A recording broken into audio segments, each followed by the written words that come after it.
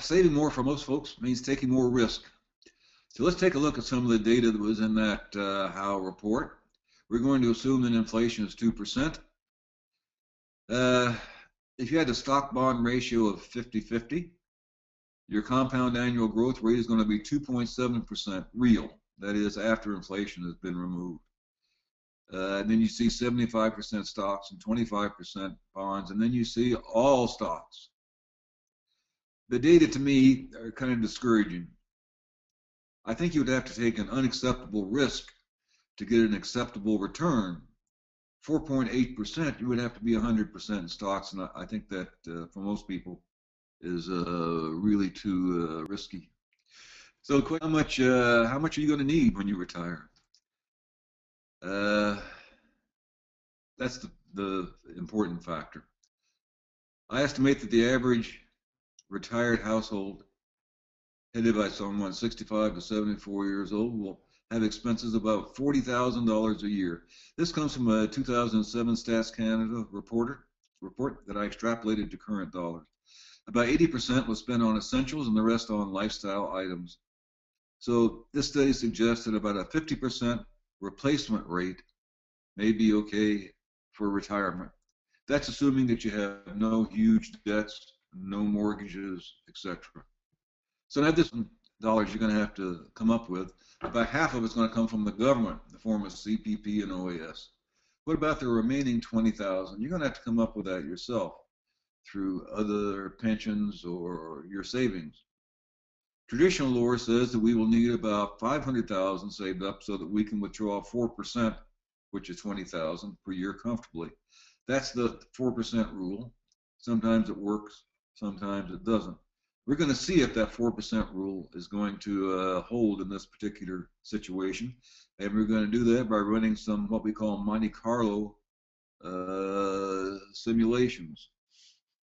We're going to make the usual assumptions about CPP and OAS, and we're going to do this 1,000 a year for 25 years.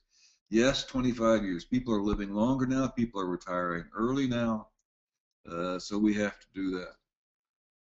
25 years. This is this Monte Carlo simulation is an interesting thing. You'll get the reference for this in the packet that we send to you. So what they do is the computer runs 118 cycles based on every starting point since 1871, and it's adjusted for inflation. So you take a look down there at the bottom, you see the red line, it's the zero line. And of those 118 cycles, only 2 drop below the zero line. So that means we succeeded with 116 out of 118, which gives us a 98.3% success rate. And we have an average final value at the end of 25 years of about $856,000. Well, that sounds pretty good. We could probably do with something maybe a little less successful on that. Let's try the next one. So in the previous slide, we started with 500,000. Now we're going to start with 400,000.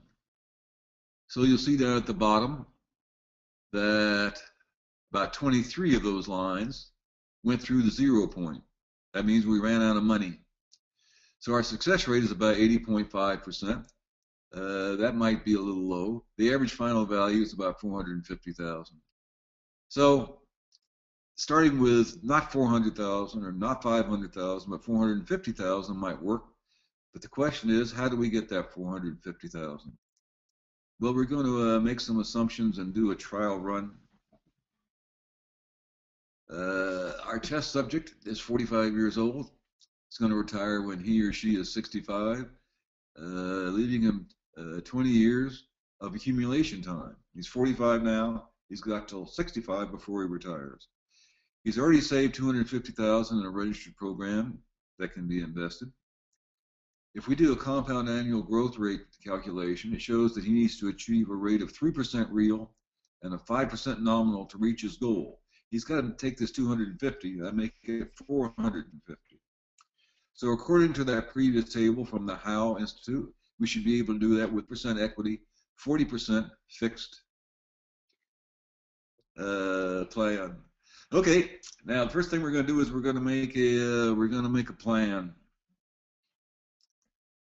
Everybody needs a good investment plan. It doesn't have to be wordy. A few paragraphs is all you really need, but it really should be written down so that you can refer to it later. If you don't write it down, you tend to remember it the way you want to remember it. So you want to write the thing down. And this is where you start. This is where I am today. This is how much I have. Then this is where I need to be by a certain date. In 20 years, I have to have $450,000. And this is how I'm going to get there. Well, most of you folks that have read about some of the work I've published in the Money Thing know that I'm an income investor. So in this case, it shouldn't surprise you that I'm going to set up an income portfolio. So we're going to design the portfolio to meet our needs. You should know by now from your plan how much you have, how much you need, where it's coming from. It doesn't matter that your friends or your neighbors or relatives or whatever make 20% on some small cap stock. If you only need 5%, if you can get it with boring dividend stocks, then go ahead and do that.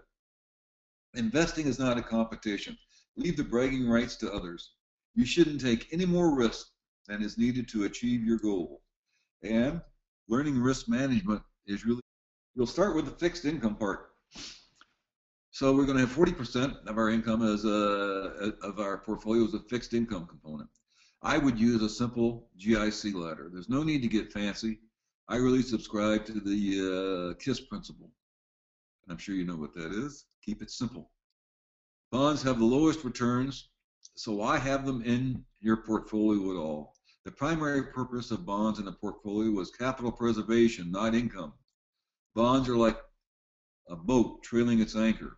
It goes slower, but it is safer if the boat gets into shallow or stormy water. Bonds add stability and prevent portfolio wrecks. Some investors count pensions as part of their fixed income portfolio. You can do that if you want, it's up to you. A bond ladder is a portfolio of fixed income securities in which each security has a significantly different maturity date, usually a year different. The purpose of purchasing several smaller bonds with different maturity dates rather than one large bond with a single maturity date is to minimize interest rate risk, because you know now interest rates are very low. They'll probably be heading up sometime. It also increases your liquidity.